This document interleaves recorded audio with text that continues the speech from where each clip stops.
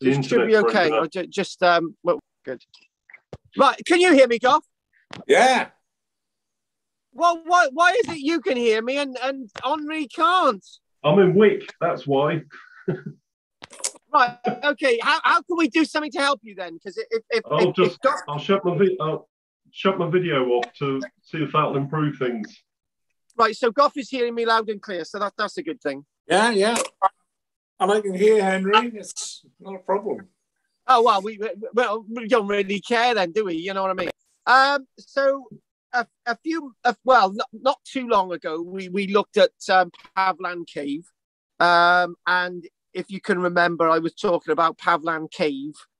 I used the word fake, but I should have used the word forgery, because the evidence at Pavlan Cave was genuine archaeology. But I was saying that the evidence of Pavlan Cave had come from other caves. And they'd come from other caves on a location known as Gower, not the Gower, because the Gower does not exist. When I read this book, it does refer to the Gower, right? But only once, okay? Only once, okay? Because I think they made the same mistake as me. So what I'd like to do is I would like to go directly onto the images this week, and I would like to sort of get sort of straight down to it. And any problems with sound and stuff, let me know. And here we go. And we got a presentation, so I'm just going to. You know the golf club on the Gower is called the Gower Golf Club. Oh, look! Can I just make a comment, right? Nobody asked you, did they? The butchers is the butchers in the Gower. No, it's not. The butchers is the butchers. It's the butchers in Gower. Oh God! Right, guys, can you see this on the screen? Caves of the Gower. Yes. Oh no! Yeah. Oh no! Oh my God! It doesn't matter. Let's get on with it. Right. Okay. I think we should. Right. So there you go. This is just to wind Goff up, right?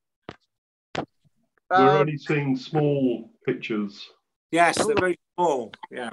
All down the left-hand side is all the. That's better.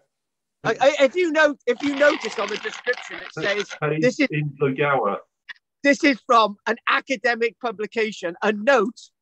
It's.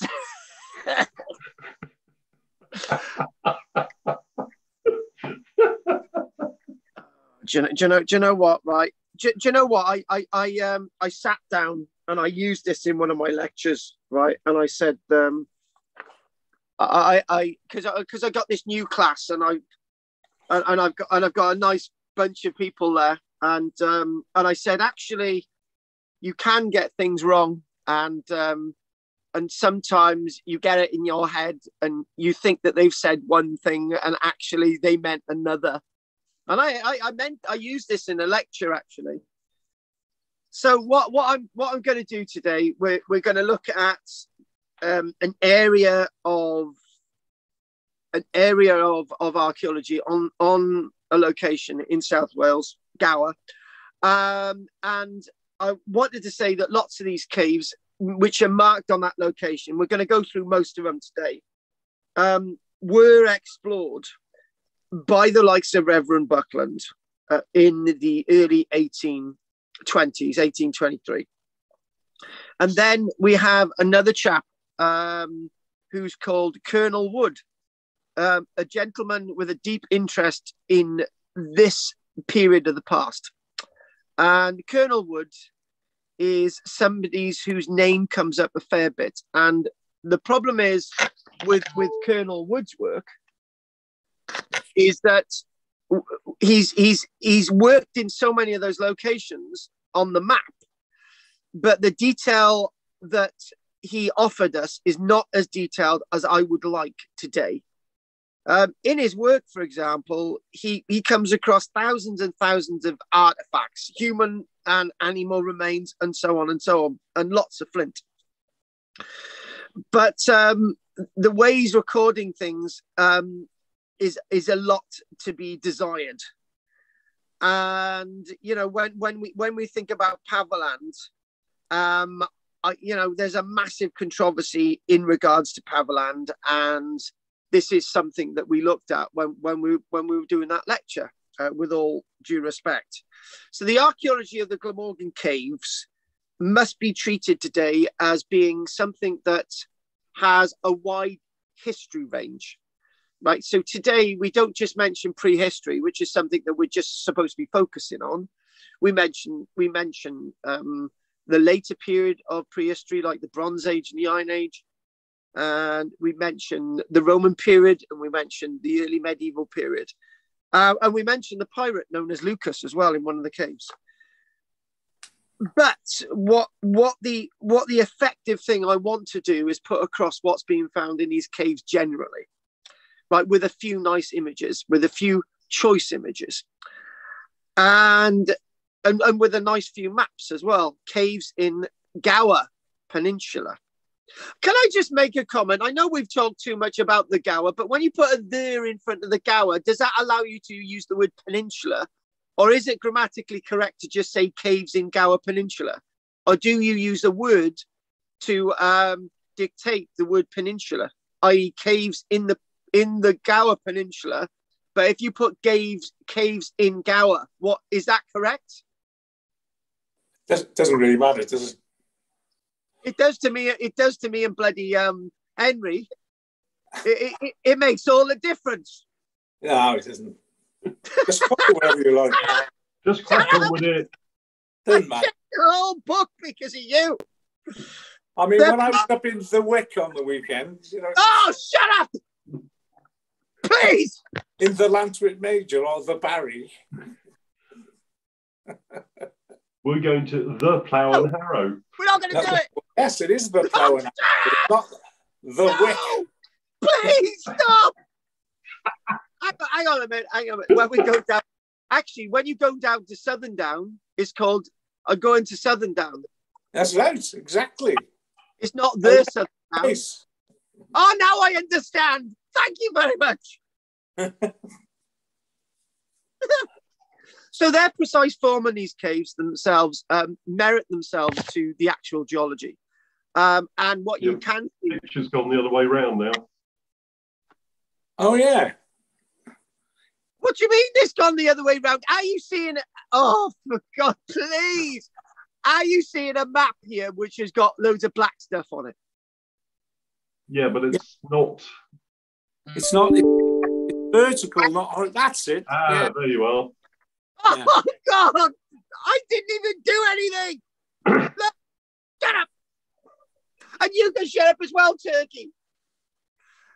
One thing, these caves on Gower are dictated by the geology, right? So what we would say is Gower, a Carboniferous limestone is quite prominent, and particularly towards the end of the Gower, like Worm's Head.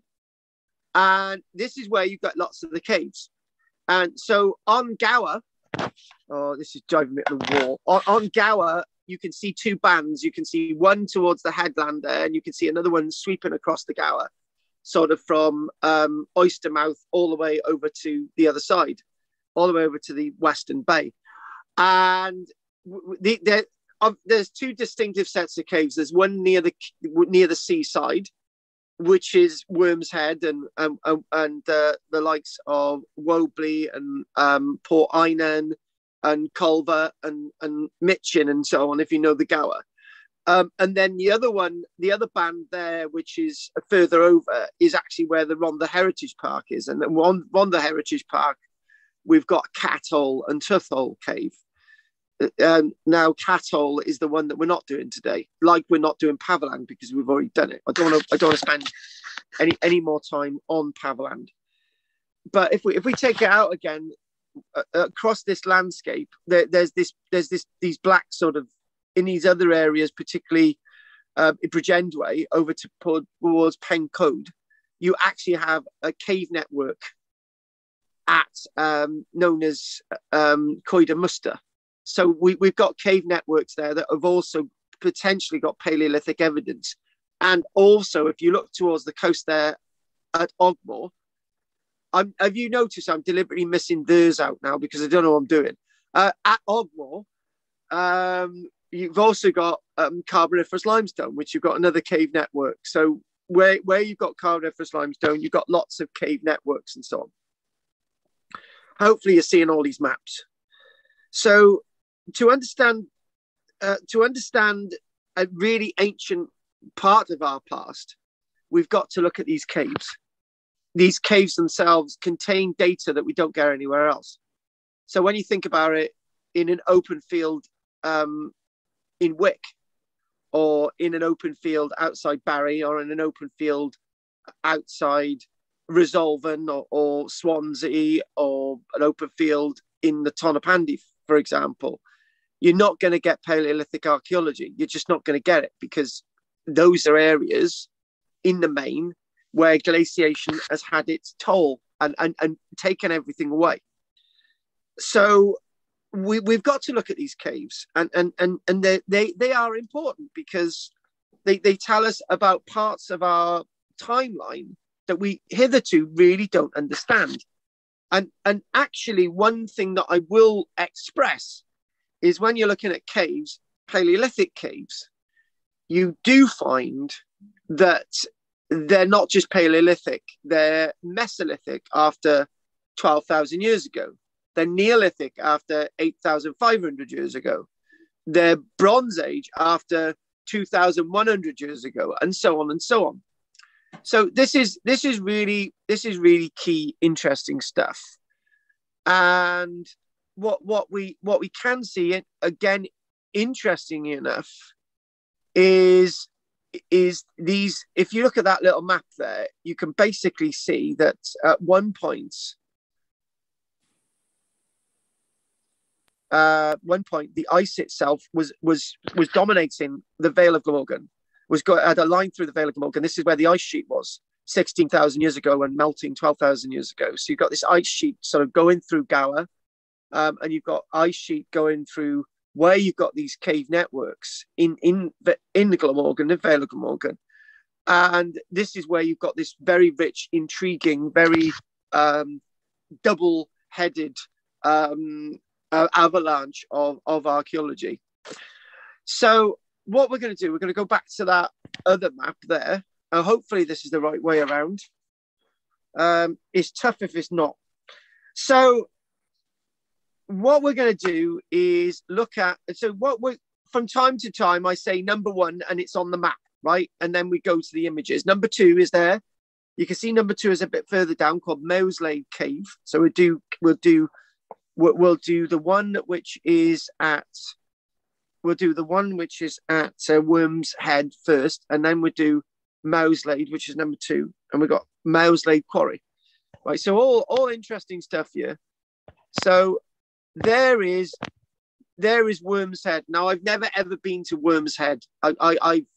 I've heard that you don't go to Worm's Head when the tide is coming in because you get trapped. It's a bit like being trapped on Barry Island, mind you. I wouldn't mind being trapped on Barry Island with a gorgeous woman, but unfortunately, every time you get the Coast Guard gets turned out, and it's no fun, you know. In a sleeping bag. Let's move on. So what we've got here, we've got Worm's Head, and undoubtedly the geology of Worm's Head is perfect for cave archaeology. Particularly on the headland there, that big green swathe of grass. And what usually happens is when the water comes in, you've got 1, 2, 3, 4 little islands surrounded by water, and it can be really treacherous as the water rises 12, 15 meters. So you're not going to get off it. So here we go.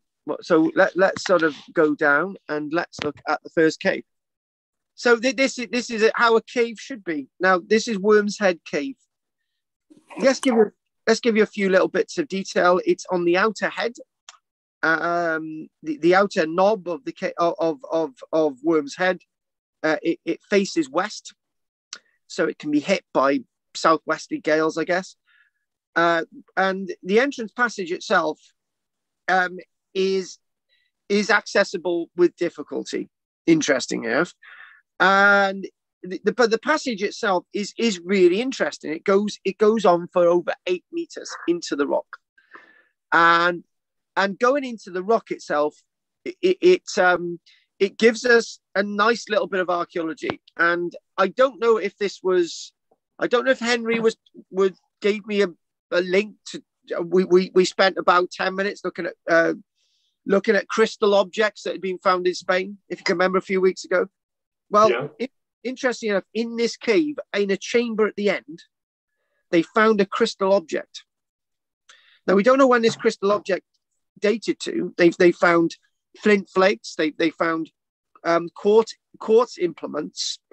They found slingstone and animal bones. And they actually found human remains as well. And lots of this dated to the 1920s, 1923 to be precise. And so you've got this long passage which heads into a chamber that opens up, which is 6 meters height by 6 meters across. So it's a really interesting chamber. Now, we are to remember, folks, that many years ago, 12,000 years ago, these caves on the Gower were far away from the sea. Right, they were definitely very far away from the sea 30,000 years ago when we're talking about evidence in Long Hole Cave and Deborah's Hole Cave on the Gower and Pavlan Cave. But even 12,000 years ago, Gower itself was miles and miles away from the sea, right? Miles away from the sea, still miles away from the sea.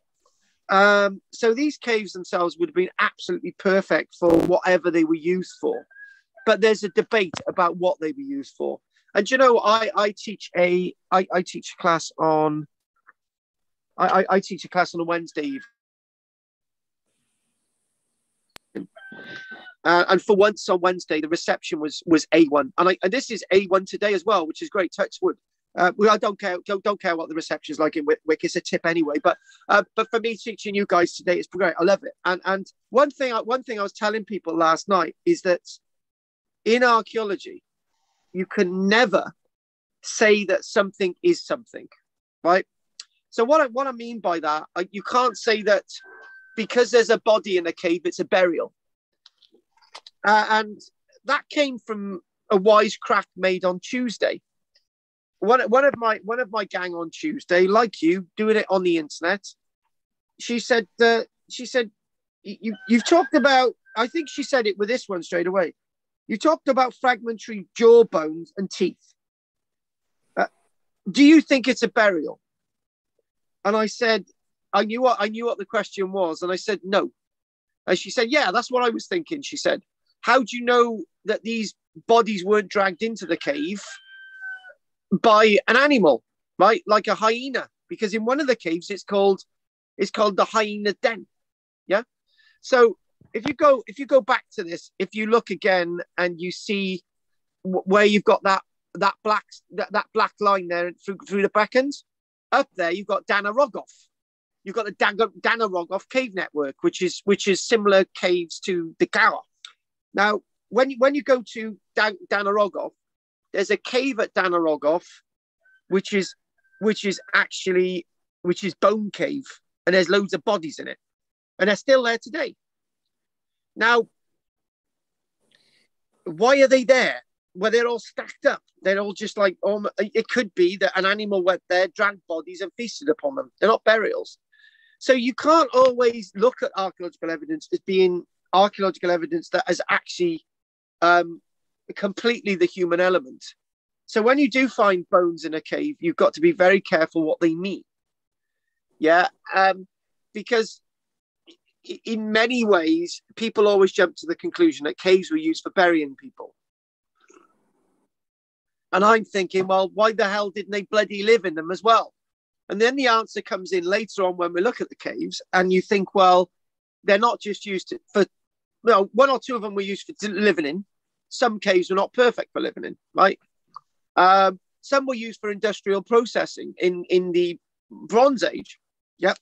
So this is the thing, you see. We look at this and we think we must be open with how we look at the archaeology and how to interpret it. Somebody said to me a few years ago in a Christmas card, your lectures are about lies, lies, lies, and more lies again. And this is the same person who's been paying for me to give them lectures for the past 10 years, right? And actually, I'm giving you an interpretation, and he's paying for that interpretation, and he's calling me a liar, right? But we've had this conversation. He's not actually calling me a liar. What he's doing is he's saying that many ways of interpreting what we've got in these caves can alter over time. Yeah, it comes with that adage, doesn't it? You're in a relationship with somebody at the beginning, you're deeply in love with them, and after 10 years, you can't stand to be around them. Or you meet somebody, you don't really like them at the beginning, and then at the end, and you love them to bits. Right. And so what I'm trying to say is the meaning of things in caves transcendingly change over time. And so should the views of archaeologists. We should be more open, and we should be more offerable to what people are saying to us. Goff, you've been with me occasionally, and we've had amazing lectures in Landsworth Major, and there's been people in that room as I'm coming towards the end of the lecture, and they said, "What about this?" And I thought, my God, I didn't think of that, and it's absolutely amazing, right? And I love it. I love them for it, because they're bringing me something, and Goff, you'll know full well that I'm prepared to say, okay, I'm wrong, I've made a mistake. Sometimes those are the best moments, because it's great. But what we do have in these types of caves is evidence. Now we've mentioned what's in there, but we've also mentioned there's lots of animal evidence from beyond 12,000 years ago, and then we've got Neolithic evidence which dates to 7,000 years ago. Right, all of this is obscure. Yeah. One of the things with this being all obscure is that the ways it's been excavated, the way it's been jumbled around, the way it's been altered and changed. But what we can say with the evidence of fauna, with the evidence of animal remains within a cave network like this, it tells us of the animal story, not just of the story associated with human beings. Now, I've said to you, I think it may have been last week, we've most people talk about the human aspect, and now we're talking about the animal aspect. I don't know if it wasn't last week. I think it was a few weeks ago. But anyway, this itself is Mouseland Cave. So the Mouseland Cave is number 2, which is on there number 3, right? Mouseland Cave. Mouselade Cave, not Mouseland, Mouselade Cave. Mewslade Cave. Now, this itself is within a ravine near Mouselade Bay, within a steep ravine, which is 28 meters above sea level. Now, this itself is a very tight fissure. Now, you can immediately say, well, you're not going to live in there, are you? And the answer is, no, you're not going to bloody live in there, right? But what is going on in there? Is it for burial? Are animals dying in there? Are animals dragging human beings in there to feast upon? What's going on?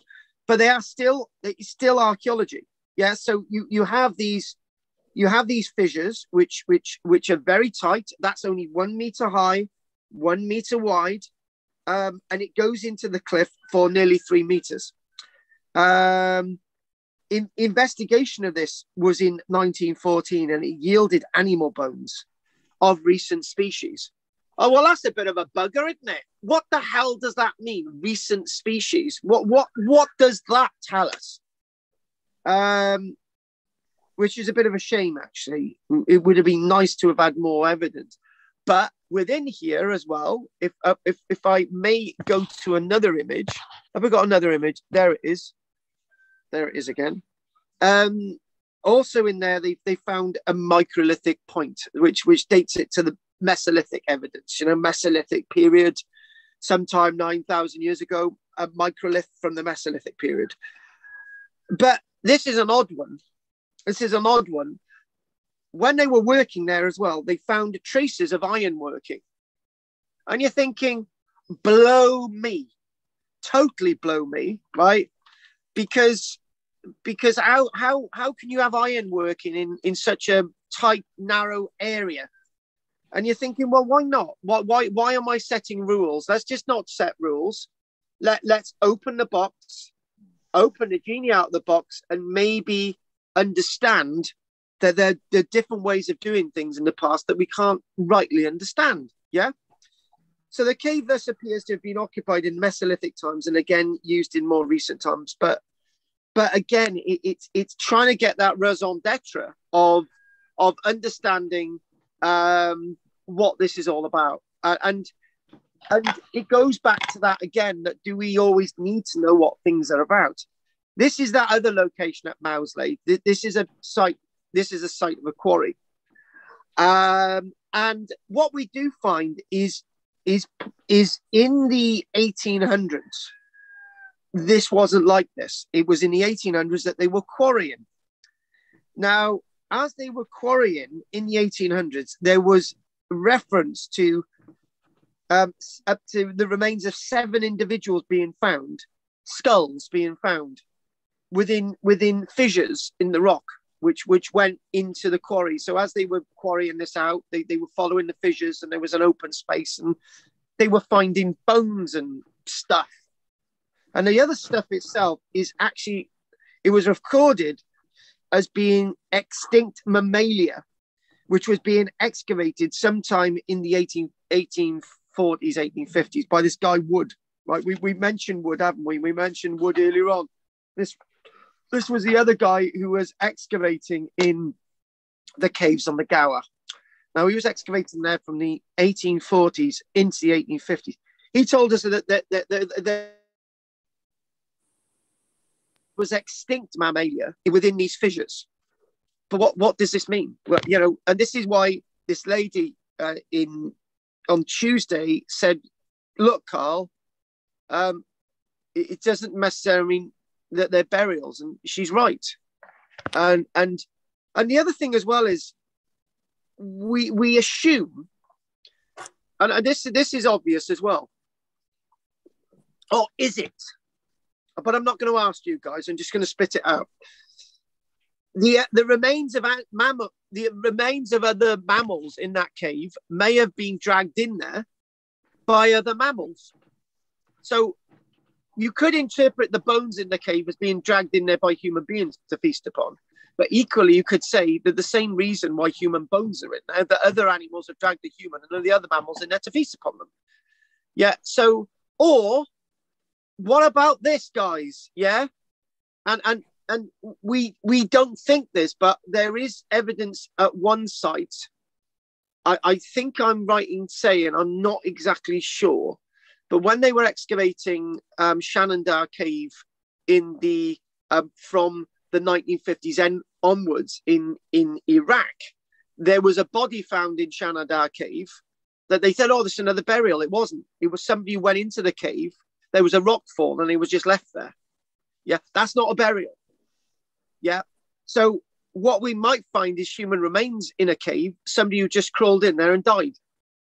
You may think that's a bit nuts, but it's not, because we do have the archaeological evidence elsewhere. And we do have the archaeological evidence because when we go to the likes of, back to the map again, we've done 2 and 3 on back on 4. When we look at the archaeology at the old Roman city of Carinium, when we think about Carinium, which is known as Cirencester, double checking something a minute, they were excavating and they found a body.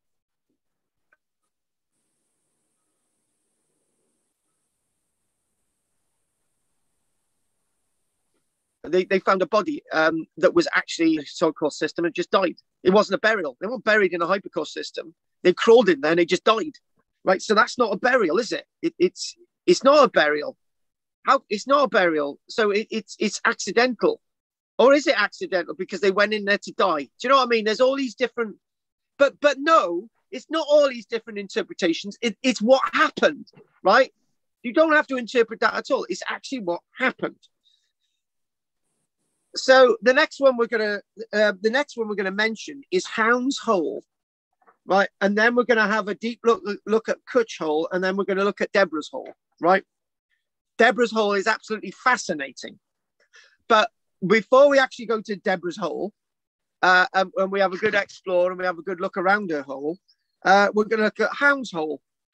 Now, Hound's Hole itself is number 4, next to number 5, which is Paviland Cave, which is Goat Hole Cave, which we did a few weeks ago. Now, Hound Hole is a little bit of a fissure in the rock, and it's about 45 meters west of Goat Hole. It's at the same level. And note the words. You know, one of the problems when we looked at Paviland Cave, I mentioned about this thing that water lapping into the cave and damaging the archaeology and so on. What we have the similar thing in the notes in the notes here that I've got in front of me, right? It says Hound's Hole, 45 meters. Was invaded by the sea, right? Now, if that's being invaded by the sea, and then I'm saying that Goat Hole was invaded by the sea, how have we got the evidence at Goat Hole in the first place, right? Now, what I'm going to do, go back. We're not going to do anything more about Paviland, but I want you to remember the Paviland lecture. Now, this Goat Hole, this other one at Hound's Hole, near Goat Hole itself, it says that the entrance is 7 meters high by 4 meters wide. There's a passage that leads into it, which is 2.5 meters in length. And then there's another passage that goes on for 20 meters. How much of that is invaded by the sea? We don't know. But as you know, when you get water forced into a rock system, into a passageway, it causes some kind of pseudo vacuum that every space in there is invaded and everything's sucked out, right? Now, don't really know much more about that because I'm not there when the sea's in there. Yeah. Now, this was observed by Reverend Buckland again. Now, when we did, Paviland. When we did Goat Hole Cave, we said that Reverend Buckland was there for 2 days and he found all this stuff, right? Well, he was hardly on the Gower for more than 4. So how did he also look at this cave? Now, it's a lot more difficult looking at caves back then because you didn't have the modern torches that we've got today and the modern lighting systems and all the rest of it. You've got to have lanterns and all that crap, right? So when this other cave was being looked at, they found faunal remains. And listen to this words. Now, this has to be noted from the writings of Dilwyn, who was the one who was telling us about. Dilwyn was telling us about Paviland Cave and the work of his friend Reverend Buckland in the 1820s. Dilwyn said that sometime before 1836, they had found Roman coins within this cave at Hound's Hole. Roman coins were also found at Paviland, but almost exactly the same thing was described in regard to Paviland Cave. Within the cave earth, or in other words, among the rubbish, right, there was various evidence, and there was these Roman coins going back to Goat Hole. It was all mixed up and churned up within the rubbish. Faunal remains were found. And you're thinking, well, how can you deduce much from that other than the fact that the cave had been used, but it all been churned up? And how had it been churned up? Exactly, the sea.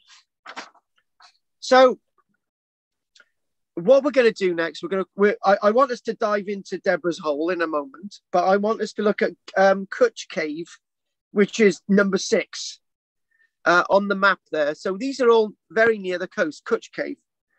And Cutch Cave is at sea level. Right. Okay. Now let's just work this out. Cwtch Cave is at sea level. It's below a fort. Though the sea enters the main cave, there is a ledge at the back above a rock face 10 meters high, about 15 meters from the mouth. So it's a long passageway, 15 meters into the cave, and there's a ledge. So therefore, if the sea goes in there, it doesn't affect the archaeology. Really? This ledge is 2 meters wide. It's a ledge, and there's a chamber beyond, which is 10 which is 10 meters long by about 4 meters high. Don't need to know that. But in 1919, they found the remains of work stones.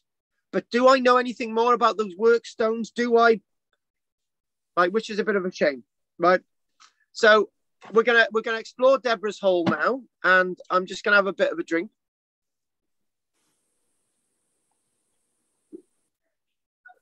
Deborah's Hole is number 7 on the map. So got it? Good. Deborah's Hole. Oh, sorry. That's a famous actor called Deborah, and she's got ear piercings. That's Deborah's Hole, right? But we'll have a look at Deborah's Hole. There's Deborah's Hole, right? And as one woman said on Tuesday, that's a very fine hole and very mysterious, as most holes are. So Deborah's Hole is situated a little below 60 meters off high sea level. Okay, and this itself is a little bit of an entrance. The entrance is a passage of just under 4.5 meters long. Nice. It's very, very narrow. It's under 1 meter high, so it's very difficult to get in there. But it leads to a chamber which is almost square, just off 3 high, just off 2.5 long and 2 wide. When I went to school, that's not square, but you know what I'm talking about. And there's a chamber in there, and there's various small crevices opening from the chamber into Deborah's Hole. Now, again, why Buckland is exploring Deborah's Hole in 1823, I mystified, right? But Deborah's Hole holds a clue to the archaeology of Pavlan Cave. Now, what I'm going to do is I'm going to go to Henry. Henry, tell us a few bits of actual archaeological facts about Pavlan Cave, and I will give you one of the archaeological facts that is exactly the same but more prevalent in Deborah's Hole. Go on, shoot, Henry. Anything you can remember, give it to us. Henry, where is he? What about you, Goff? What can you remember from Goff, from Pavlan Cave? Oh, it was a family. Was it Talbot family? That's right. Living there, and they think that they collected various artifacts from all around, put them in the cave, and made the discovery. And it was this bloke's girlfriend that was with him when they found it, and all a hoax. Now, that is all true. That is all true, yeah. But give me one little bit of the body. Why was it called the Red Lady? Oh, because it was sprinkled with, was it ochre? Red ochre. Red ochre, yeah. It was stained, and they don't know. Well, you seem to cast a bit of a, dispersions on that, whether it was done intentionally or unintentionally. You don't know. Yes. Right. Now this is key. This is very, very key. Right. When some of the stuff at Pavlan Cave is extremely dubious, and one of the points is that the bones that they found are the only bones that they found in the cave, human bones. It's a bit strange, being that there should be other bones there, and the only bones that were ever found were the ones found by Buckland that day in his 2-day excavation at Pavlan Cave, right? But it said that the bones were actually stained, properly stained, right? But then it said that the other artifacts, such as the shells, were actually sprinkled. They weren't impregnated by the staining. And you're thinking, well, this doesn't make sense. And I'm going to explain why it didn't make sense, because for the bones to be completely stained like that, the body would have need to be defleshed. And I mentioned all that, but and then, without going any more onto the other lecture, and then Buckland is said to have reported items within this cave in 1861. That this cave, Deborah's Hole, was thoroughly excavated. It's known as the Red Cave because there's a thick layer of red earth in this cave, which was discovered in 1861. Not sprinklings of red earth, as we see described at Paviland. There's a thick layer of red earth within this cave. Now, this is key, because I do believe that some of the evidence from Paviland Cave, actually came from this cave. And it was thoroughly excavated in 1861, which is a bit of a shame. They found unworked flint blades.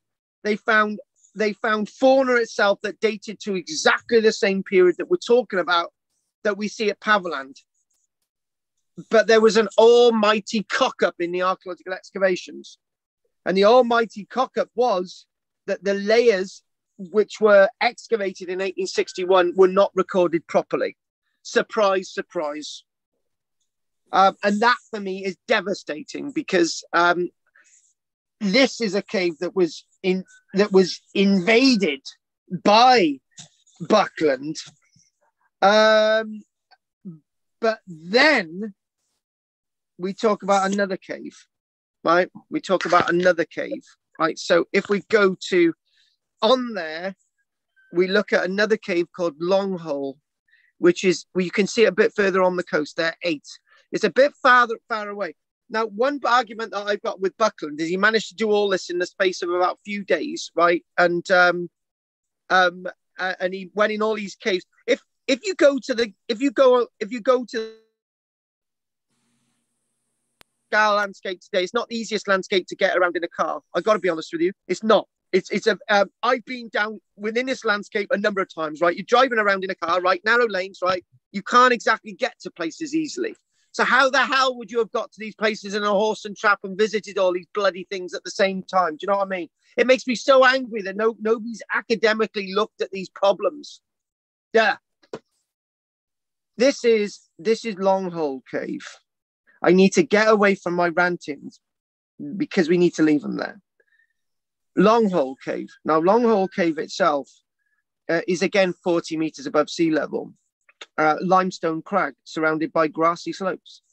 It's very close to Port Eynon, just over a mile away from Port Eynon towards the west.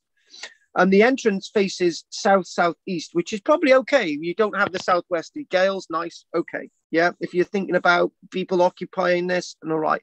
One thing at one point I need to make is that carb lime itself, over time, when it's left out in the open, really fractures quite rapidly like this, you know? It changes and alters over time.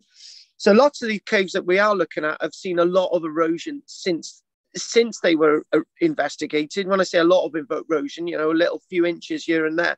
But over the thousands of years that they've been used and seen and expressively given us evidence, you know, lots have gone. You know, that we're talking about there. The entrance itself is 3.5 meters wide. You can see it. It narrows as you go into 2 meters wide, and it goes on for 13 meters. It's quite a long cave, actually. It really is. It's a long one. The longest one here is 50 meters. This is a long one, and back in the day, it would have been a lot longer when it was used. But and the height varies from 1.5 meters, so you can still sort of walk down it, to about 2.3 meters. So it's a nice cave. It's an interesting one. Again, botheration. It was excavated in 1861. That means that I feel it probably wasn't investigated properly. Yeah, and it was investigated by Colonel Wood. Now, within archaeological circles, it's wrong of me to criticize another archaeologist, right? And I'm probably not criticizing Colonel Wood in the right way. this is 1861. Yeah. And it's lots of his artifacts have been lost. Lots of his records have been lost. So he may have taken in intricate, precise records, but the archaeology is not with us today. Yeah. So I'm going to give him that fair due.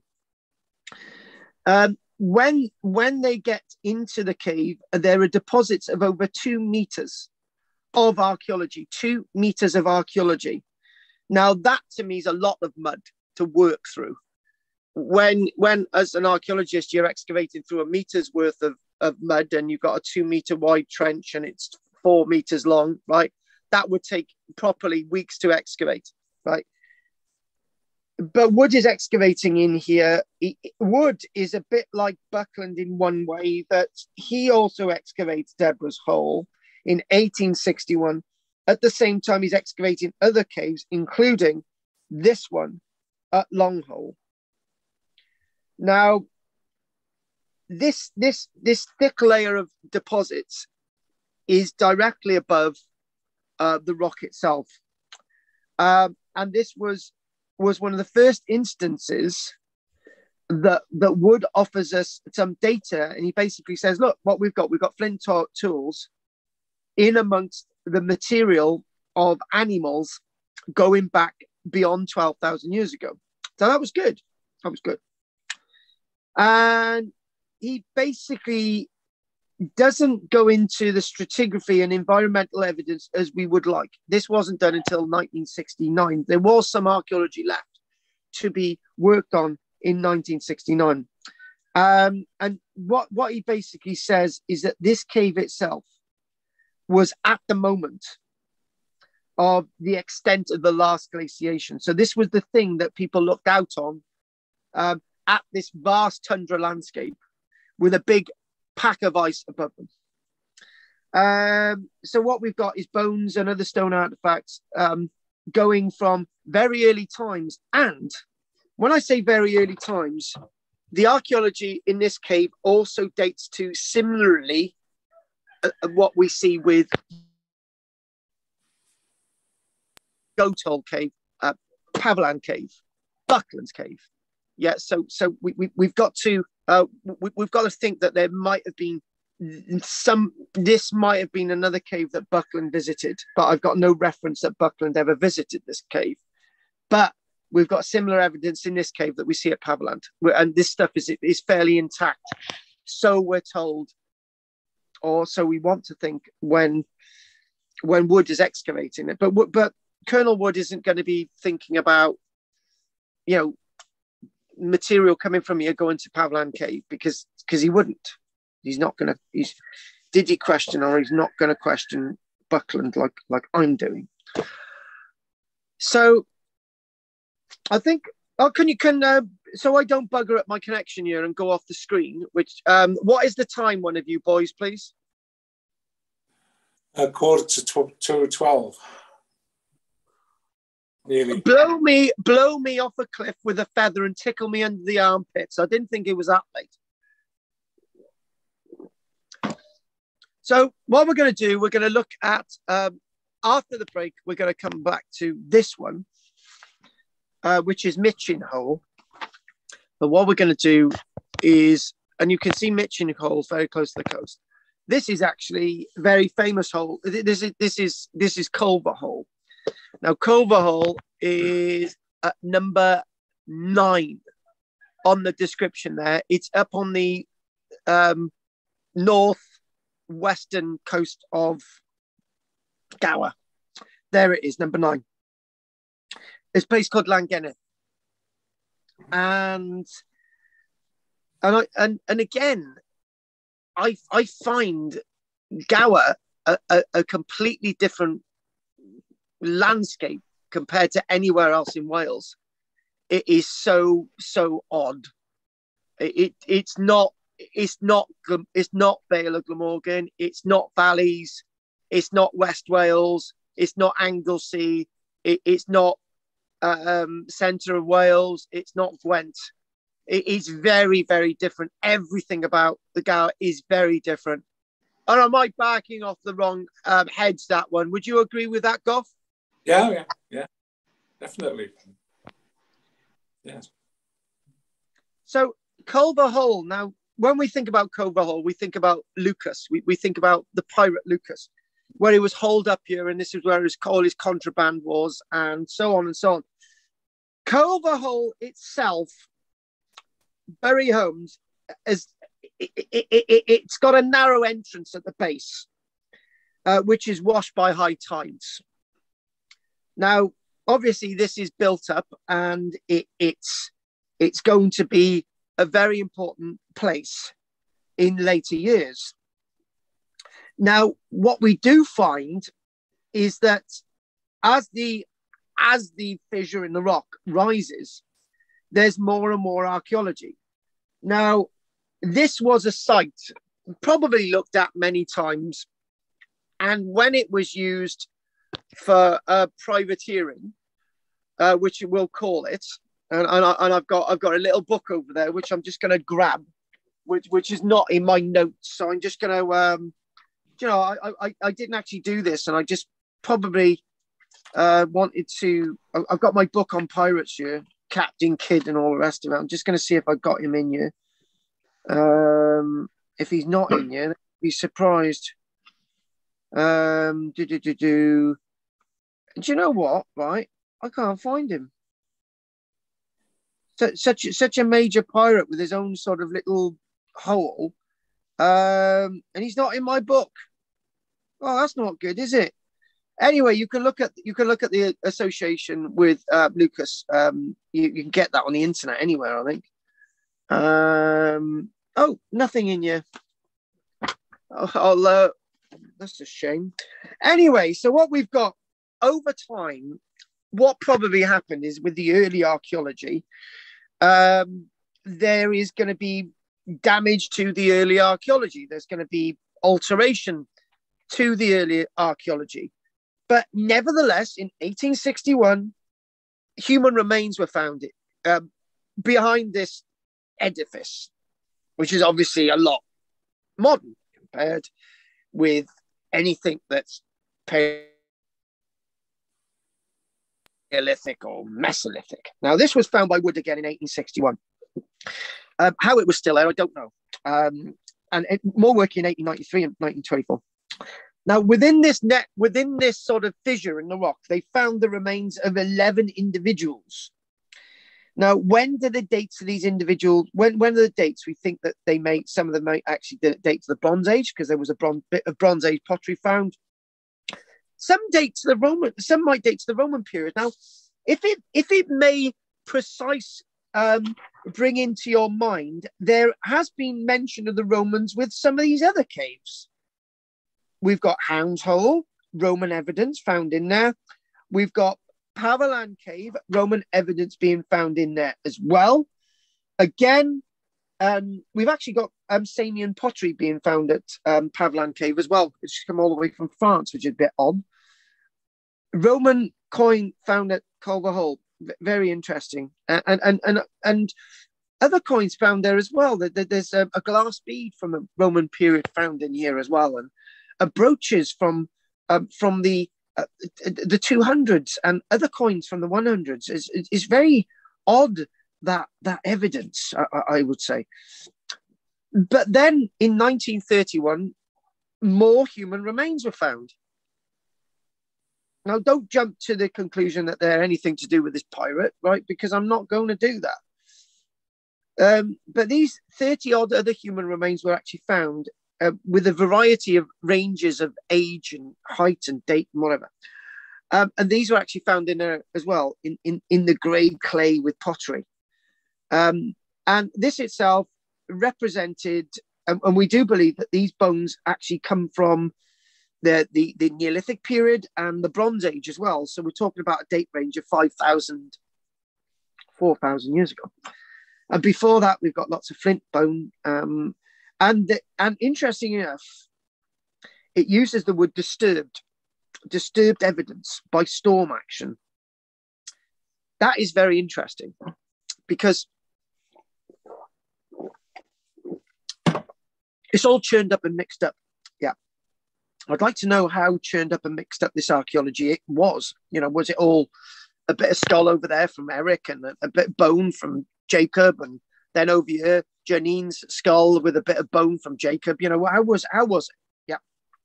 But this is rather interesting. There wasn't much animal bone found in here, which is very different from all the other caves. Yeah. And then somebody suggested it's obviously a place where people are being buried. But there's a problem with that theory. We get bodies over a wide date range, but no cremations. Because in human history, you get inhumations, burials, cremations, inhumations, and cremations, and times that bodies are absent or whatever. But if you're going to use this for burial, why didn't they put cremations within this network? What is going on here? It's unfavorable position for habitation until you do this with it. Yeah.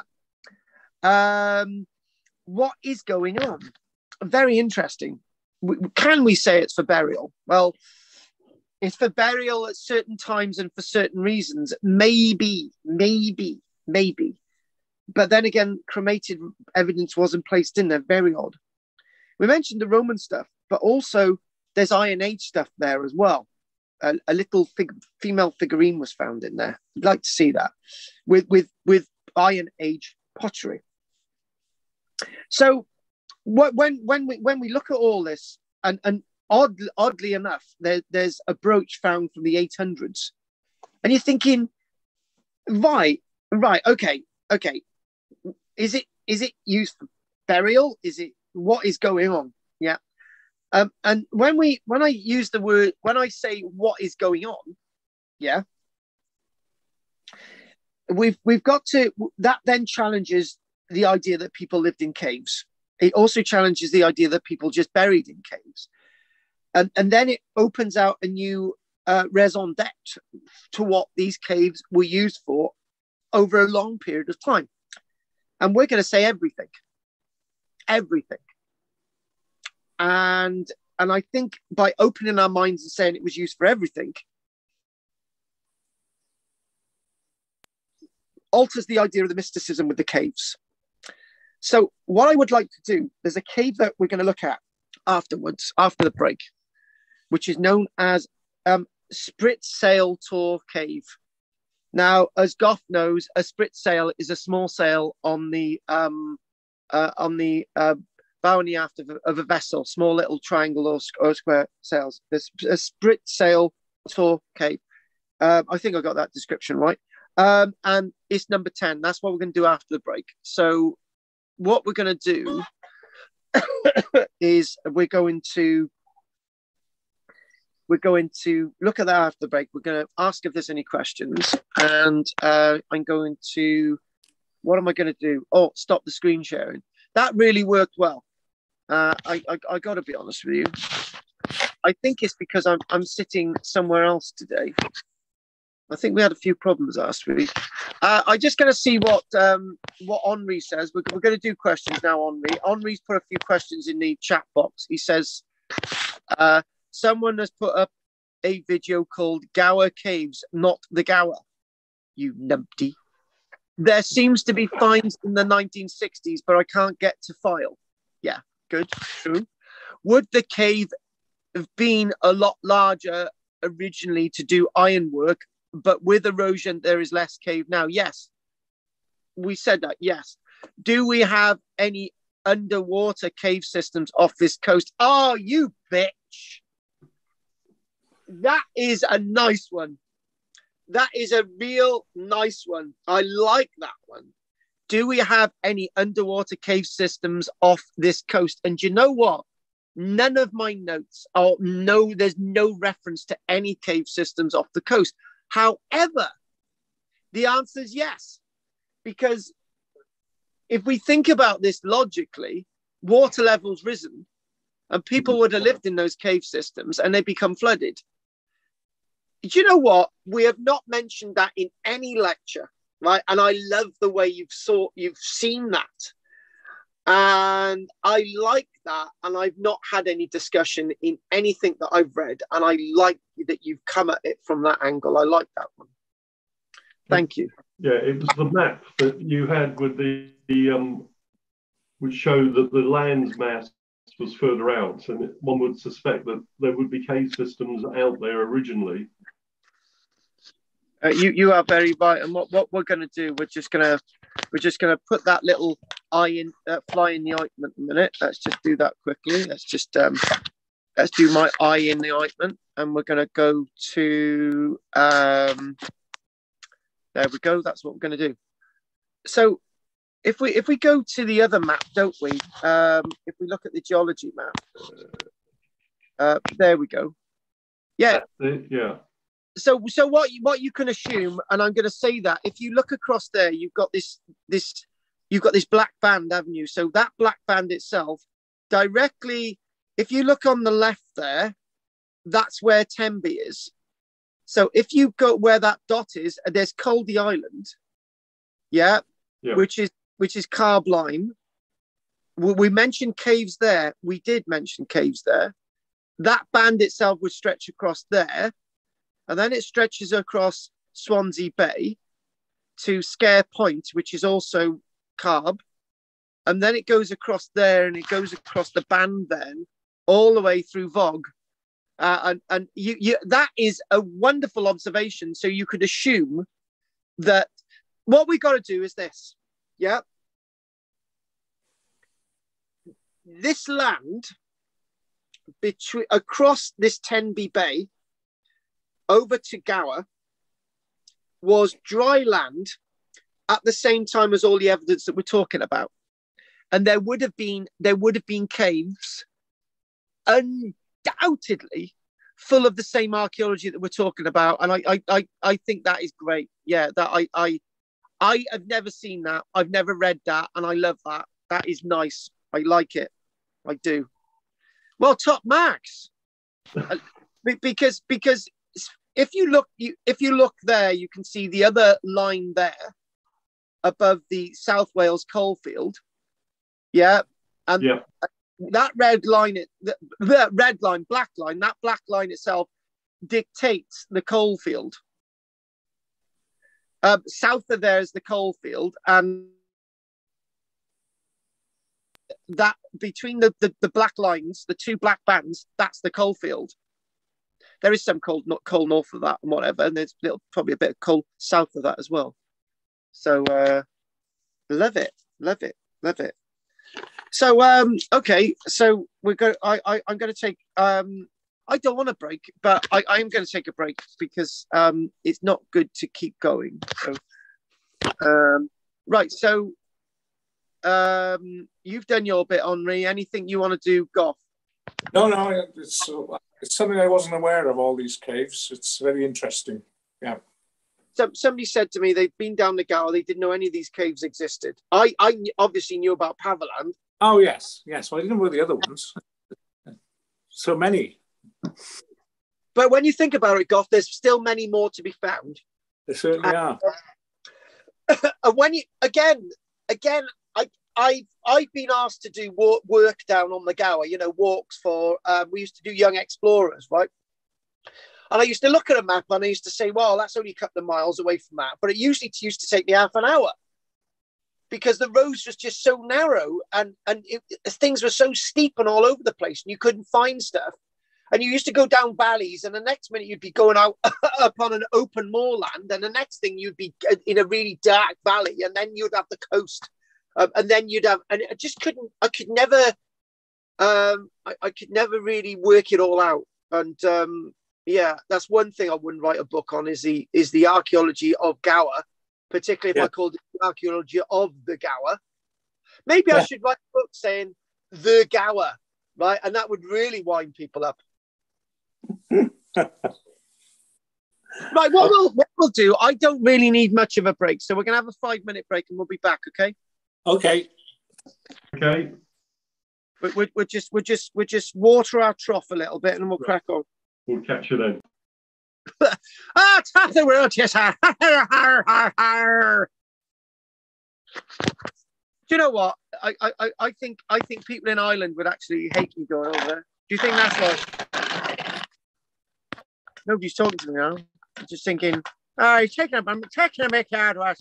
It's definitely not an accent that I got. You see, talking to the world out. He's more gypsy than anything. I don't believe a thing he's saying. I think you're joining Tom Cruise as one of the worst accents ever. Don't you ever say to me, "Shout me, sit out." Hey, no, I don't really understand what you're talking about here. Shout down there, red road in Sana. What do you mean? Tom Cruise can do a brilliant Irish accent when he's drunk. Right. Okay. Right. All right then. I should be going outside and give my turkey a cuddle. I don't know what to do. I'm a bit lost. I can have an orange. I'm going to share an orange with a turkey. He wants an orange. That's good. And then I'll be back. I'm starry, starry night. Paints my palette blue and grey. Look out on a summer's day. Starry Vincent shines of starry blue. How I know you. Do you know, I sound so romantic sometimes. Hey, top of the world to you, sir. Do you know what? I knew a leprechaun once. He used to love me lots. He showed me where the gold was. I turned my back and the gold had disappeared. Lying little Irish person. But then again, I think leprechauns are wonderful. And I tell you what, the person who had the worst Irish accent was Terry Wogan. Because he used to sound a bit like this. He used to be very good, Terry Wogan. Never mind. Oh, it's lovely. It's lovely it is, Terry Wogan. I think I need to go. I'm gonna go and feed an orange to the turkey. Because he likes them. Cool. Well, then again, I'm looking at this. Tiger tag.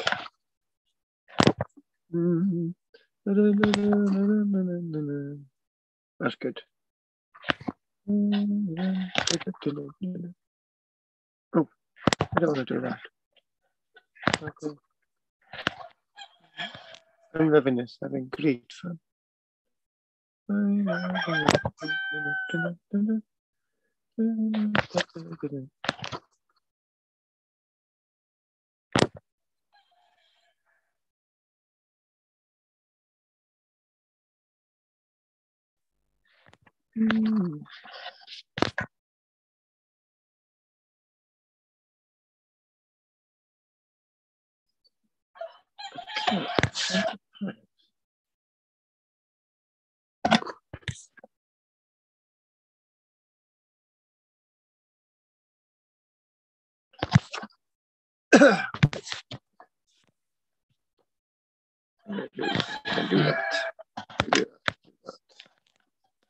Okay, new card.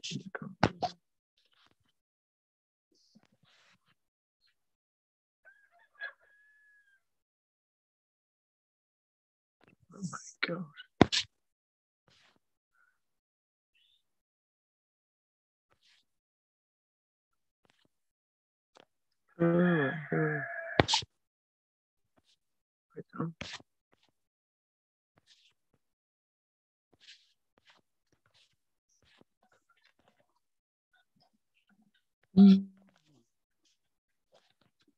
You need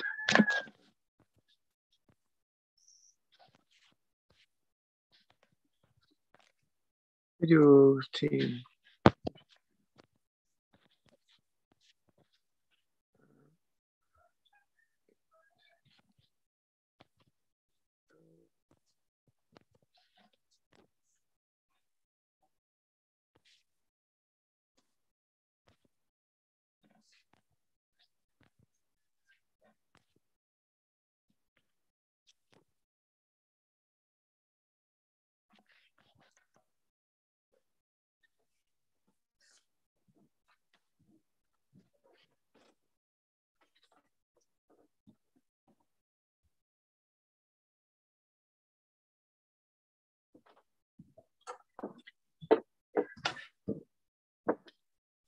Audrey! Audrey! Audrey! Come on, boy. You want an orange? Come on, Audrey.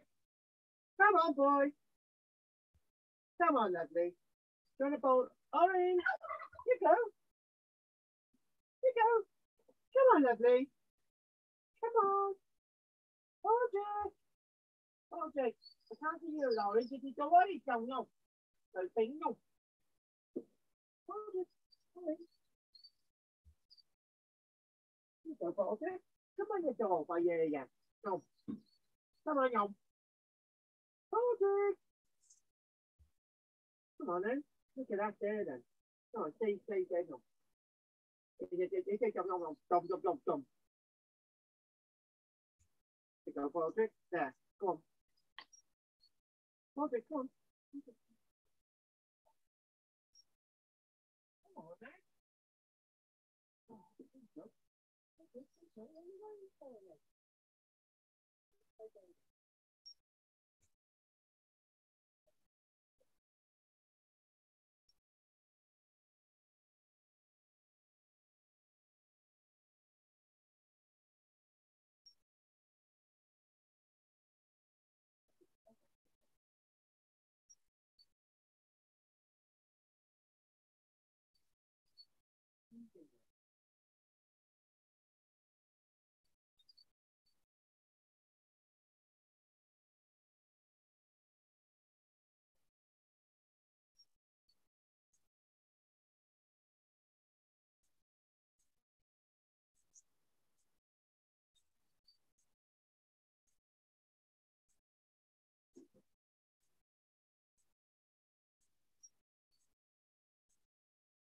Only if he's orange, because he needs it, there's vitamin C.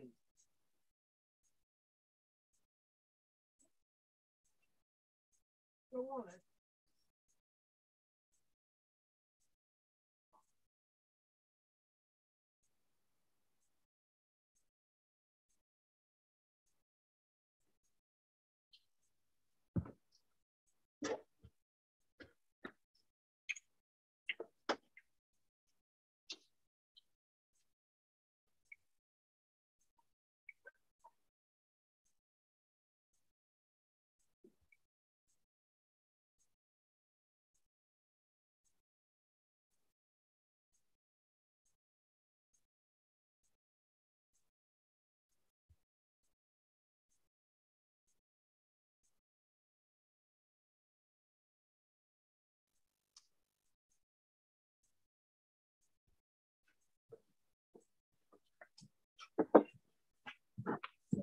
Hello, folks. Right. Bloody hell am I? Must have gone. Hello. Are you all there? It's not the words, yes, sir. Hello, this is Terry Wogan. It's a wonderful word, you see. I had a much better Terry Wogan accent. I think when you do Terry Wogan, you've got to sound a bit like this. You know, all the leprechauns, I don't know what to say. I was wandering down the road, there was a leprechaun, it was terrible. He stole my money and he gave it to someone else. It's terrible. You know, or you could sound like this. My name is Ian Paisley. The bloody IRA. We got to kill them all. That's terrible, I said. Why did Ian Paisley manage to get away with everything you'd say? It'd be inflammatory, wouldn't he? If it said, burn the IRA, it'd be, oh my God, you wouldn't get away with that on TV now, would you? Did you ever meet Ian Paisley, Henry? I don't think he's talking to me because I think Ian Paisley is Henry's hero. You can see it now, can't you? I don't think so. I'll tell you some stories off there. You got to destroy this bloody IRA. Burn them all! Burn them all! Burn them! You might be going down the wrong road big time. Am I? All right, then let's just start. The thing is, you can't insult unionists and you can't insult nationalists. Well, Republican. Are they? They are nationalists, aren't they? But they like call themselves Republicans. Bloody hell. You know. Anyway, right. Let's do split sail cave. Right now, this is a rather interesting one, right? So we're going to look at we'll look at the location, right? And let's go on. Right, there we go. We're looking at that before the break, weren't we? And then we're going to do that. And oh my God, it's all gone to pot. Right, here we go. Right, so right, we go down there. We've done Deborah's Hole. I was quite excited to do that one, and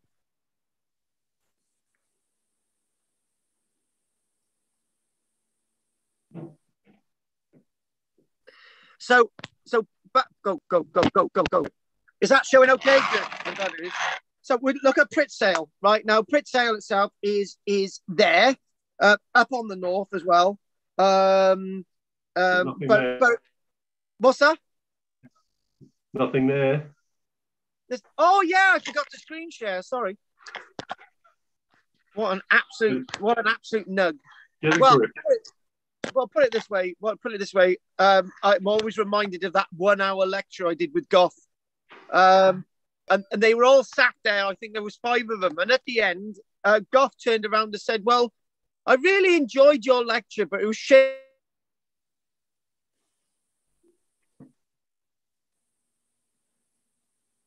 there was only one being shown image." And then Goff's excuse was, "I got such a nice voice, it sent him to sleep." Right, are you seeing this now? Yeah. Yes. Right. Caves in the Gower Peninsula. It's nice to see a grown man cry.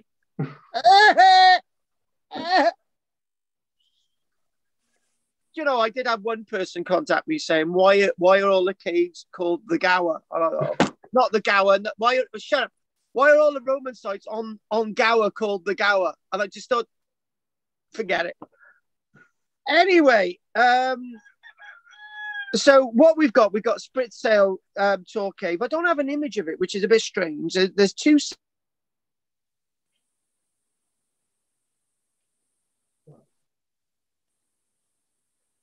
separate entrances to this cave, and they're 20 meters above sea level. It would have been nice to have got an image. I don't know, it's probably better. So these caves themselves, as long, end up going into a little bit of a chamber.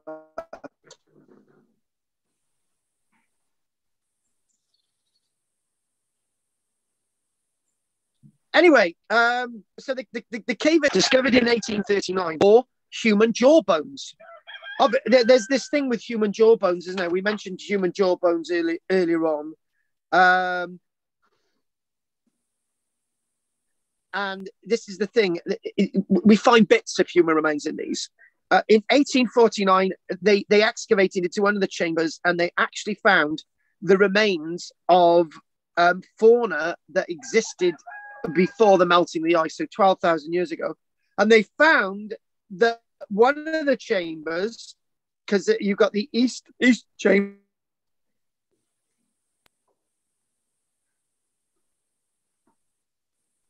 and the west chamber, but within this sort of detail there, the remains of hyena bones. So it was referred to as hyena's den. Spritsale Tor Cave is referred to as hyena's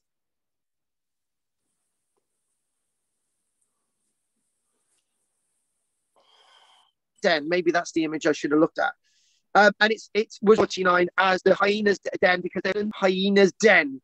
Lots of remains in there, and that might actually link to a hyena dragging some human beings in there, and that's why we've got the human jawbones in there. Very interestingly, it said that within this, looking at the remains in 1933 again, this indicated that there's evidence in there that goes back into that period.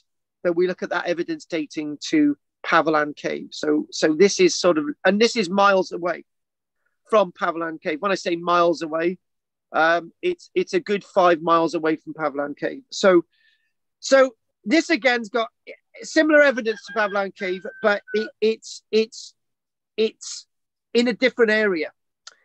And one thing that we do find, which is unusual, is that there's bones within this cave that have been worked.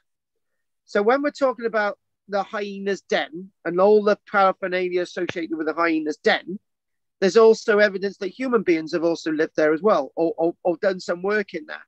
And there's bones with cut marks on them, which unfortunately, I don't know where they are. And these bones with cut marks on them could be as important as the ochre bone that was found at Creswell Crags and from the same date. I don't know.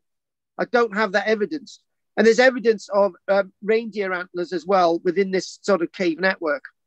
Now, what we do find as well is that within one of the cave, within the east chamber, the same chamber that we get these human jaw bones and associated with the hyena's den and all the rest of it, all that, right?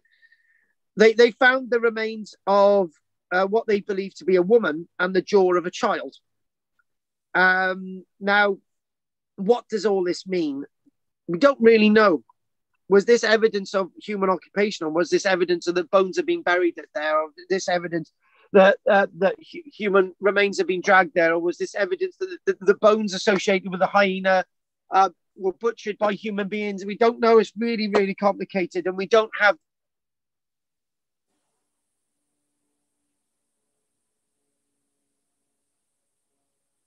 the evidence to actually tell us any more.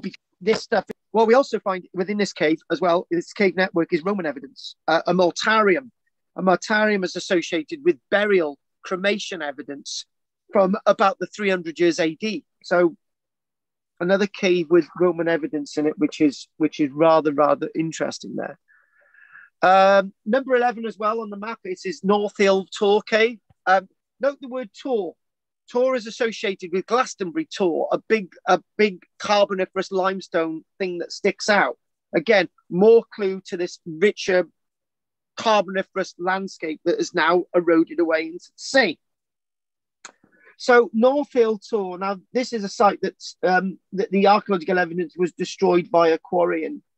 But before the cave was destroyed by a quarrying in 1869, they again found more evidence associated with rock fissure. Now, some of this evidence, not all of it, but let's say a good proportion of it seems to be in these rock fissures.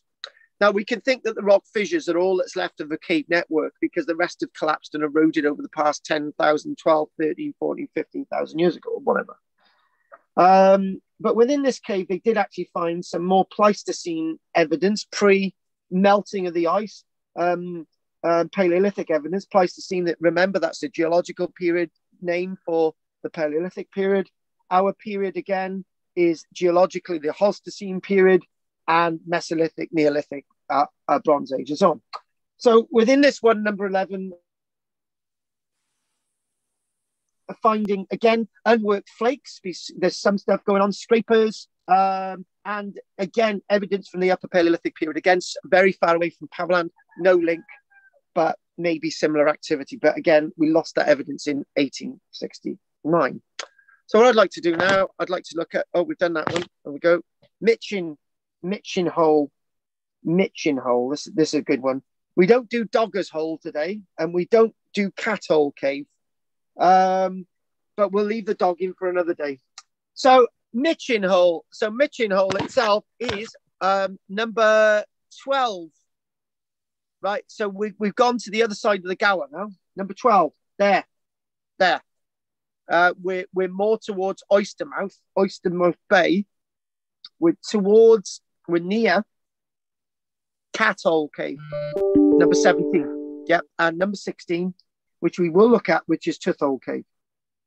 Number 12, there you go, along the coast as well. But again, we haven't mentioned this at all, really. I did when we looked at Pavland. This would have been 70 miles away from the coast 12,000 years ago. Yeah. So this is a spacious cave. This is actually 50 meters into the rock. That is, yeah. No, not that. That's 50 meters into the rock. Looking out, 50 meters into the rock. This is rather very, very interesting for us. This is a very spacious cave. If you would like to, we'll describe this as if we're letting it out to somebody 12,000 years ago. It's a rather spacious cave with a 10-meter high entranceway, so you can get your mammoth in there. It's 10 meters wide, maybe wide enough to park your mammoth at the entrance. It goes 50 meters into the rock, so it's rather spacious. And then it opens up into a chamber, which is got a maximum width of 20 meters. It's very spacious. You can bury people in there. You can live in here. You can have cave art, and you can keep your hyenas at the back as well. Wonderful. But there's a bit of a problem. It slopes. So it slopes steeply from the mouth into the cave. So it's not as luxurious, but it's a very deep cave. And there are various deposits in there that, because of the nature of the gradient, when people have been excavating, obviously it's caused great disturbance and damage. The cave was explored in 1850, and only faunal remains were found. Only faunal remains were found in 1850. A mammalia in 1932. However, on the surface, as people would wander in here, in 1896 and 1946, guess what they should find? Let's go out into the woods today, Iron Age pottery. And they also found Roman pottery and some Roman Samian from France. So Roman Samian were in this cave. This is the point. And before any of you make the point, you don't really associate Roman occupation with caves at all. But we've got this on the Gower, dating to around 100 years AD. We've got hearths and domestic refuge. Why are there hearths and domestic refuges in these caves at Gower? So excavations 1946, what we do find is that the excavations in 1946 told us that people were actually living in the caves, occupied by native peoples during the first centuries of the age of Christ. So for the first 500 years, from 0 to about 450 odd, people are living within these caves. They're actually living. There's hearths in there. Are they living? What are the fires about? And then you go into this post-Roman period and they find brooches, annular brooches, and silver coins, plural. 3 silver coins are actually found dating to the 900s. What is going on here, folks? Something very interesting with caves on Gower. Very, very interesting. So we're coming slowly towards the end now, looking out of this cave. Again, this looks out across a landscape today, which is now sea, but back in the day it wasn't. And the sea didn't really approach for another, after 12,000 years ago, the sea wasn't really approaching and visible for another 2,000 years or more, So there you go. And even 6,000 years ago, 5,000 years ago, the sea was still a bit further out, So the sea wasn't lapping near the coast. So what we're going to do now, and I'm really wearing myself out now, we're going to look at number 13. Number 13, we got 13, 14, 15, and 16, and then that's it. Number 15 is known as Bacon's Eye, right? And I'm just going to double check on something a minute. This is Bacon's Hole. Let's look at Bacon's Eye a minute. So we've got number 13 and 14, right? Bacon's Eye, not Bacon's Hole, is another double cave, right? And it extends inwards into the cliff for over 9 meters, and it's 7 meters above the water level, which is okay. And what we do think is that over time the archaeology has washed out of the cave onto the underlying strata below. And the levels of archaeology are incredible, meters and meters thick of archaeology buildup, which by all accounts hasn't really been thoroughly excavated. But what we do find is that archaeological excavations in the 1850s revealed not 1 but 1,000 shed deer antlers. Right, shed deer antlers. Antlers that have been shed. Now, does this mean that this was like a meeting point, popular meeting point, the deers, right? So you can imagine that, there's a deer wandering down the road and they say, oh, let's go to the deer meeting place, right? It's likely that it's very likely that deers may have actually met here as a place to congregate. 1,000 deer antlers have been found. Wonderful piece of evidence from the 1850s, again excavated by wood. Lots of these artifacts are to be found in the museum in Swansea, the Royal Institute of South Wales Museum in Swansea. So what we're going to do, we're going to look at number 14, and then we're going to quickly go on to Kittle Cave, which is a little bit further up towards that boundary there, Kittle Cave. Probably come back to the map. Let's look at Bacon Hole, and there is Bacon Hole. There's Bacon Hole as it is. And you look out of Bacon Hole. It's absolutely fascinating, doesn't it? What that would have been like in the past. Bacon Hole is about 9 meters above high water level. Nice. It is 18 meters wide. Wow. Now this is the type of cave people may have lived in. 6 meters high, definitely. And penetrating, and it goes into the rock for 36 meters, obviously going much deeper into the rock back in the day.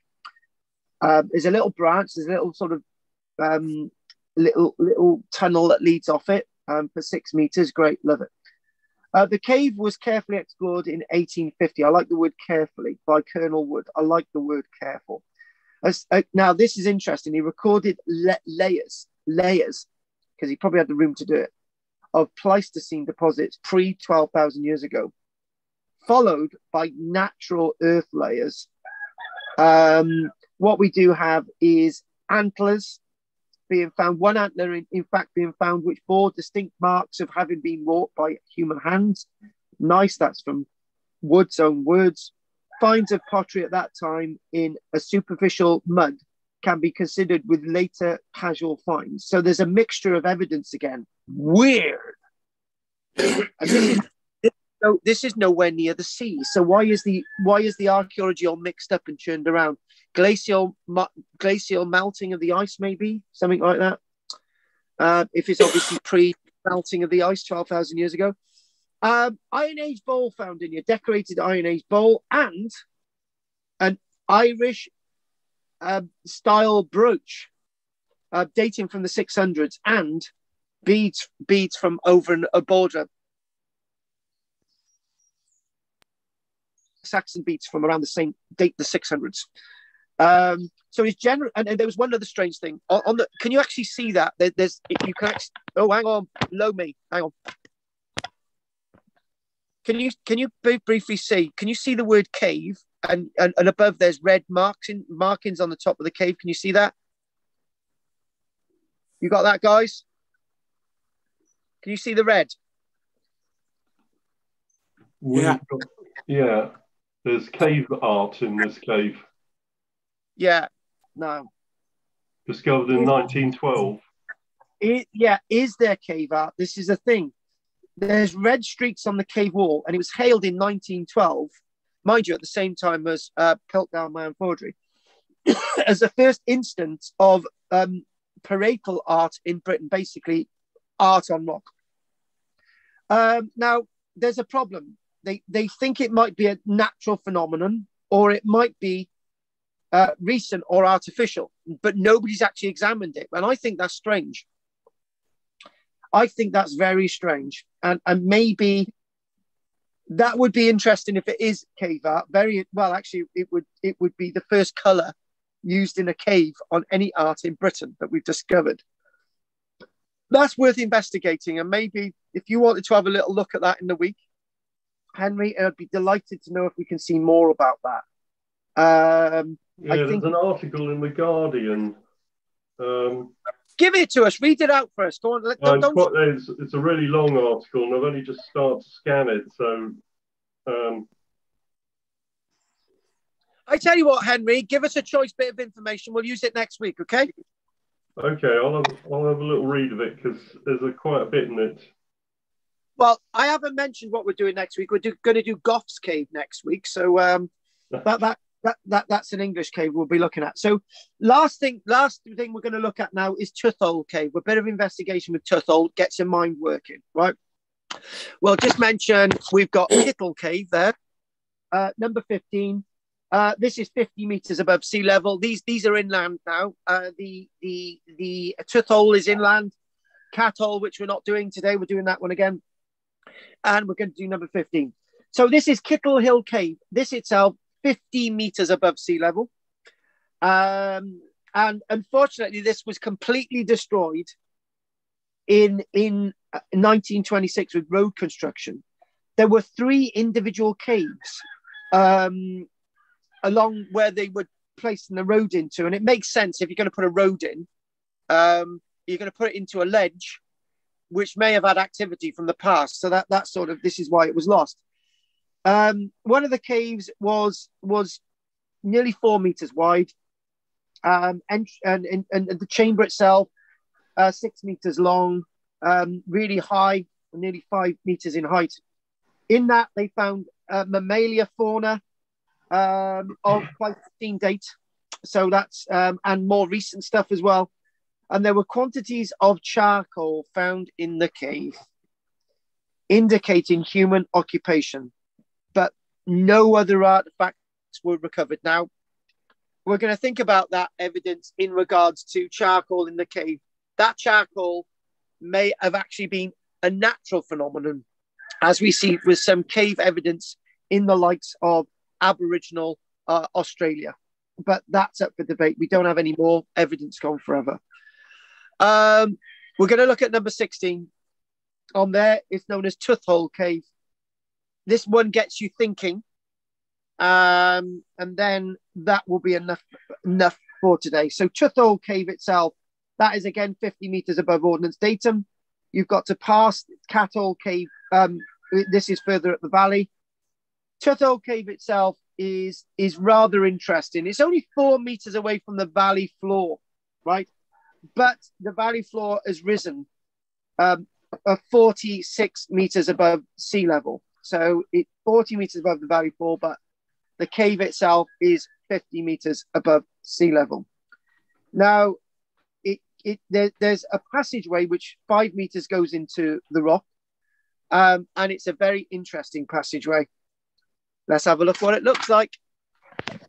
There it is. There's the entrance, and there it is. I tell you what, that is masterfully odd. That's definitely a hole.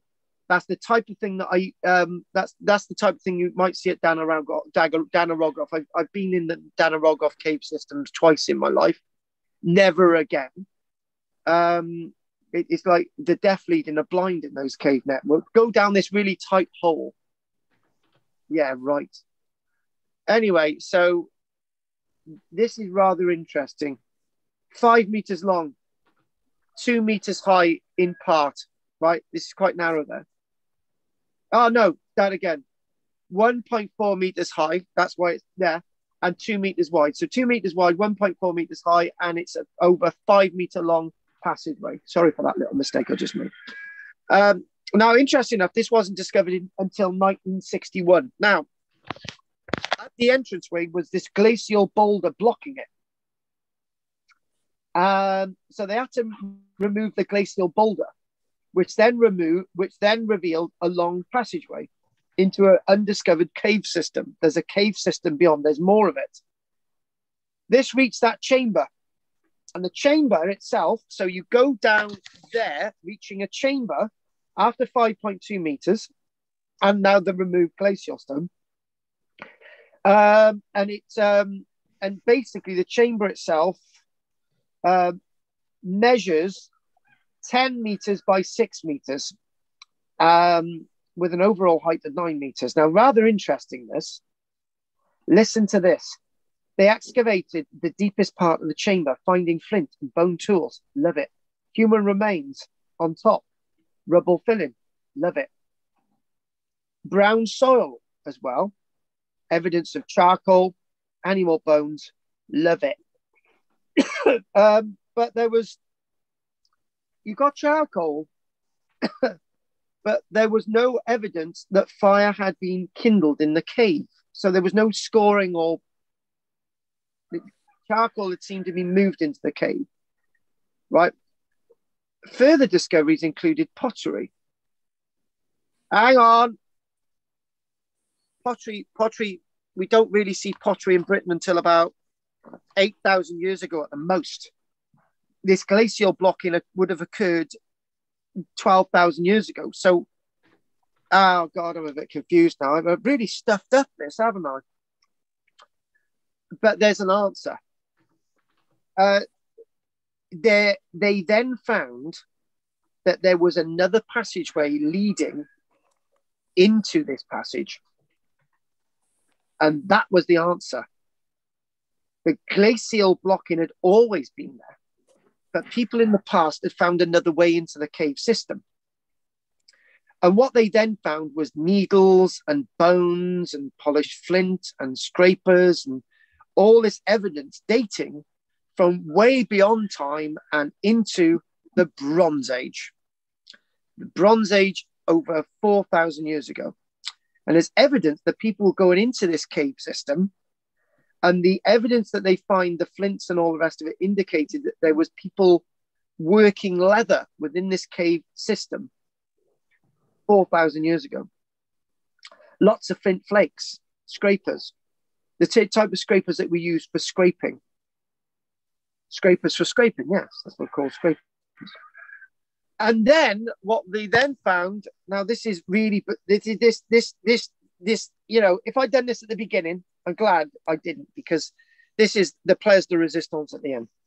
There were human remains of 8 individuals within this cave system.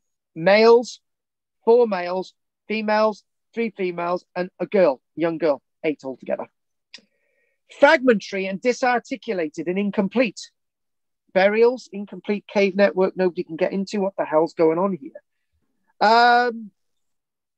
One skull had been carefully placed together. So in other words, after the skull had decomposed, it looked somehow broken, and then somebody gathered it all together and what? It's in disarray, right? We don't know why. We don't know why people are working in there in the Bronze Age with leather, with all those tools. And it's a very intriguing, interesting cave that we can only think that the story of the caves on the Gower are more complicated than I've even mentioned today. You've got a cave here, in closing, you've got a cave here that's got a glacial blocking. They found another way into it. You've got chamber. You've got indications of burials, bones which are disarticulated. You've got a Bronze Age activity. You've got earlier activity. You've got animal remains. You've got all this stuff, really complicated stuff. And on that note, we're going to call it a day. We will look at Cathall Cave again. And I don't know if anyone's got any questions they want me to keep the map on for a moment. Henry, have you got any questions this week? No, I found that really interesting, actually. I think, as I say, I'm quite intrigued about caves actually under the sea level, because that could be interesting if that was ever found or explored. Unfortunately, the painting one, I've got to the end of the article and they've confirmed that it's red oxide that's come through the rock. Rather interesting, that, isn't it? So if we think about red oxide and we think about red ochre, there's not too much of a difference. Very interesting, very interesting. So there's some notes that you've put up here as well. Look at caveburial.ubss.org.uk. Yes, that's where I got some of the images from. Yes. There's also a caving team in the 1970s found bones in Cwtch Cave. Took them to the Glamorgan Grant Archaeological Trust. They were told bones of no interest, and they binned them. That wasn't the cavers who binned them; it was the Archaeological Society binned them. The Archaeological Trust, yeah. I've found a newsletter number 98 from South Wales Caving Club, See pages 22, 26 bones. Got to end of article. This is the one about. Do you know? Didn't we actually? Did we not do Kutch Cave? I'm just going to double check.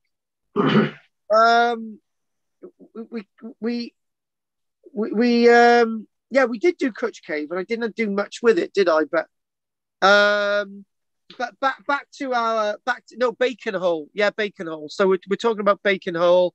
This is where the red streaks are of red oxide mineral seeping through the rock and not prehistoric art. But I tell you what, though, not being art, it may have seemed to them that it was art anyway. You see what that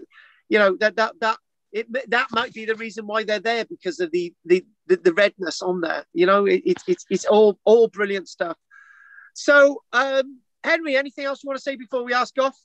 I think the Kutch Cave one, that article of the cavers, they did go back and do more work, and I've picked up that they found possibly a bison bone, which they've sent to the British Museum. But again, I think they got a bit of a nil reply. Oh God, it's not. This is the problem with some archaeologists. It's like, oh, we'll. Yeah, I know. I've seen that a number of times. Goff, anything you'd like to say? Oh, it's very interesting. It's very evocative to think of all these people wandering into these caves over the millennium, dropping their bits and pieces everywhere. It's good stuff. And the other, actually, do you know what? You made a very important point at the end there, right? Dropping their bits and pieces. Well, that's a very good point. We find these things and we think they're of innate significance, but they may have just been dropped. But then the artifact is actually evidence that they were there. So going from the complete mundane, they've lost it. Then we dismiss it, and then we bring it back on board and say, actually, no, that's not dismissed. There's actually archaeological evidence that proves that they were there. So it's the whole story. It's the whole story, and you are very, very right in what you've just said. Yeah. Good. So what we're going to do, we're going to do Goff's Cave next week, which will be a lot more easier to get our grip around. If there's no more questions from Henri and Goff this week, I really enjoyed that this week. It's been a really great recording. That's really worked well. If there's nothing else, I'm going to say that if any of you guys are interested in our trip to West Wales in October, let me know. But if not, if there's no other questions, and I don't know, Henry, but if you wanted to join us for that date in June, and I don't know when it is, I'll let you know when that is. Okay. Right. You send us the dates. I'm actually in Cyprus in June and in Canada in October. All right, then we'll forget those then. Anyway. Anyway, stay there a minute, Henry. Bye-bye, Goff. I'll see you soon. Bye. Bye. Bye-bye, Goff. Bye-bye. Bye. See you soon. Which part of Cyprus you going to? It's the east coast. I'd have to look it up. You're going to Paphos or no, God. We're going into Larnaca and then going east. Oh, right. Hang on. I got to get my island right. Yeah. Hang on. Let me get my island right. Yeah. East is so Farm Augusta. You're going to Farm Augusta, Ayia Napa? Yeah, above there, above Ayia Napa. I'd have to look it up. There's Farm Augusta, Ayia Napa, and not Imdamu. Missouri or something. Missouri? No. You got no Missouri's on the west coast. No, it's definitely east, and it's because we're. Hang on. I need to correct myself there. Hang on a minute. Let's just have a quick look a minute. Hold on. I'll be back in a second. Oh. No, Missouri's near Limassol. It's near Paphos.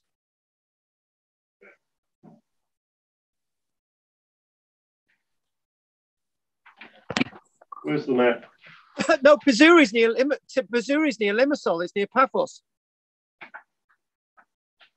I know Pazuri because I got a bank account there.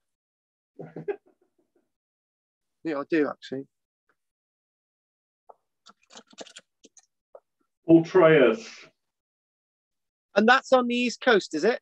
Yeah. How do you spell that? Protaras. Oh, Pataras. Yeah. Ah, right. So that's nice. Oh, that's by the coast. That'll be nice. That'll be nice. Oh, okay then. Well, it's going to be bloody hot that time of year. Got to be honest with you. Yeah, been recommended though to go across the border and go, because there's some interesting places actually just over the border. Yes, obviously Famagusta, yeah. Yeah. And oh God, I keep forgetting the bloody I keep forgetting the name of the site there. Oh, it'll come to me. Anyway, okay, we'll call it a day now, and we'll chat about Cyprus again. Okay, and if you sent the thing you were talking about in June, what exactly? I missed that bit. Yeah, basically what it is. I'm Jessica's going away for 2 weeks, and I thought, well, I don't want people in Lantwick Major to be going online for 2 weeks. So I'll go to Lantwick Major and do it live, but I don't want to I don't want to be in a stuffy room or anything. I may as well tell people in advance to get chairs and stuff, fold up chair, and we'll just do it outside. I've got the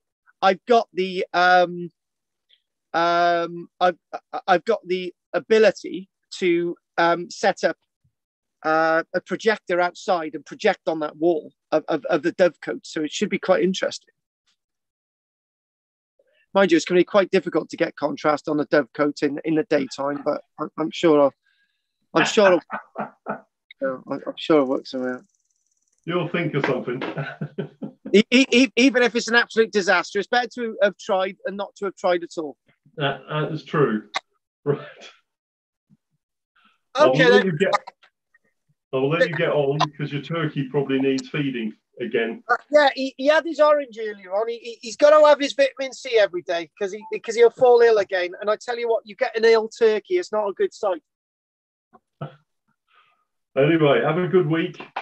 Have a good week. I'll see you on Thursday next week. Take care. Will do. Bye bye. Take care, Henry. Bye. Bye bye. Bye bye. Bye bye. Bye bye. That was a good one.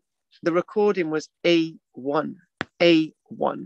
It was absolutely perfect. A1 recording. And I don't know what has changed. So what we're going to do, I'm going to look at the messages again. Don't forget to like and subscribe, everybody. Just the messages. Someone has put a video up called Gower Caves, not the Gower. Basically, Gower is called Gower, not the Gower. That's the point. There seems to be finds in the 1960s, but I can't get to file. That's typical. Don't use Arquilio, Glamorgan Grant Archaeological Trust site. Absolutely rubbish. Would the cave been a lot larger original to do iron work, but with erosion there is less cave now? Yeah, possibly there might be another process that we don't know about. Do we have any underwater sea cave systems off this coast? Definitely, but we don't talk about them. Definitely. Look at caveburial.ubss.org.uk. Yes, love it.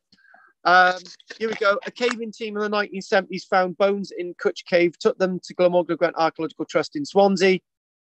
They were told bones of no interest and they binned them. Found a newsletter number 98 from South Wales Caving Club. See pages 22, 28 both. And do you know what? This is why people don't use archaeologists sometimes, because they got no regard for people's finding things. Why bother taking them to the archaeologist in the first place if you're going to bin them? At least give them back and give them some explanation, at least, if nothing. Got to end of article, the one about the red oxide in Bacon Hole Cave. Outcome got to the end of the article. Outcome is the red streaks, red oxide, minerals seeping through the rock and not prehistoric art. Love it. It's in Guardian, article 1610, 2018. We're going to finish with that now, chat. Don't forget to like, subscribe, and join. Love you lots for watching. Thank you very much. Bye.